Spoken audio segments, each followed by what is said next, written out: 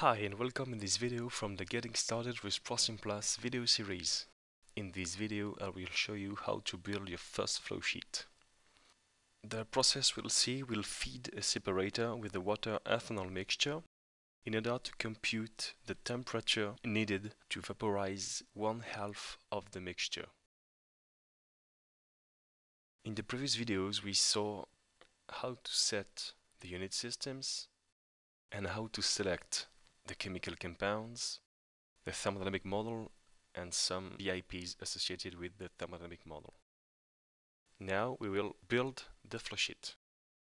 The first thing to add to this flowsheet is the process feed. One click on the module I want to add and one click on the flowsheet to drop the module. I will now add two process outlets, one for the vapor outlet, the second one for the liquid outlet. The last thing to add is the major module for this process, and it's the liquid vapor separator. One click and one click. Now I've added all the modules needed for this flow sheet. You can see that some of them are outlined in red, which means that they miss some connections. So now we have to connect these modules together. What we want to do is connect this process feed to the separator with a material stream. So I'll click on the material stream tool. You can see that my pointer has been changed. One click and one click at the end of the stream to open a window saying that on the side of the separator you can see several connections. All these connections have the same label, material input, so they are totally equivalent. So for graphical reasons I will select the first one here and click OK to create the stream. I will do exactly the same thing for the stream to the vapor outlet. So now the window shows that there is something here to select. On the separator side I have two different connections. The label is not the same, liquid outlet or vapor outlet, so I have to select the right one. Here is the vapor outlet. And OK to create the stream. The last one from the separator to the liquid outlet, and as there was only one connection remaining on the separator, there is no more ambiguity and the stream was created automatically. So now all the modules are here, they are now connected, and now I have to set the parameter of all these modules. We will begin by the easiest ones, the process outlets. A double click to open the process outlet window. Here I just have to set the name of this process outlet. For example, mixture vapor out, and OK to save it. You can see the name has been changed. We'll do the same here. Mix liquid out, and OK to save. Now I will set the process feed. Double click. Mixture in, and in this process feed I have to set some parameters here. So here you have two tabs. The first one is for the flow rates and the fractions. So you have 4 ways to set the flow rate specifications.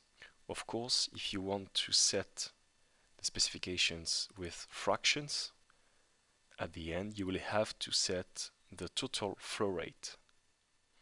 But here I will set by partial molar flow rate and set 1 mole per second of ethanol and 1 mole per second of water. The second tab is for temperature and pressure. So I will supply the temperature. 25 degrees Celsius is okay, and the pressure to 1 atmosphere is okay too. So I can click OK to save the parameters of my process feed. The last thing I have to set in this flowsheet is the separator. I double click. In the parameters tab, in the operating condition part, I have first to select the flash type.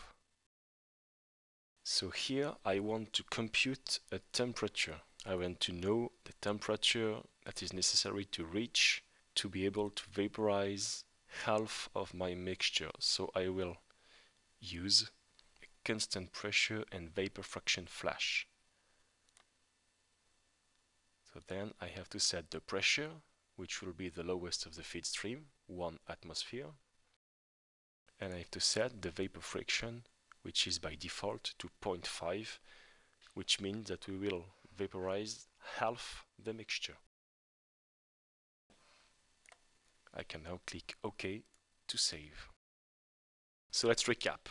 We have put all the modules on the flowsheet, we have connected them, we have set the parameters for these modules. We can now launch the simulation.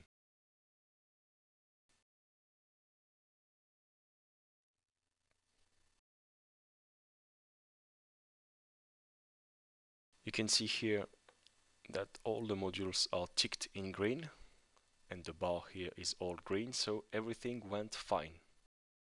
We can close the simulation progress window.